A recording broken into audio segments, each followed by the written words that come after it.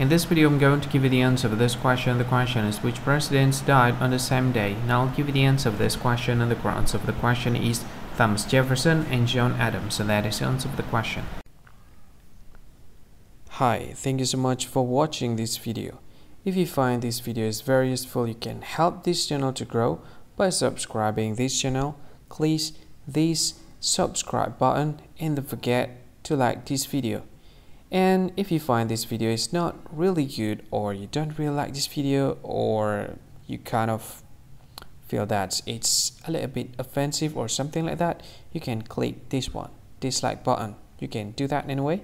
And if you want to share this video with your friend, you can share it by clicking this share button, and you can share it to any social media that you wish that is currently available at this time, like Facebook, Twitter, LinkedIn, and many others, right?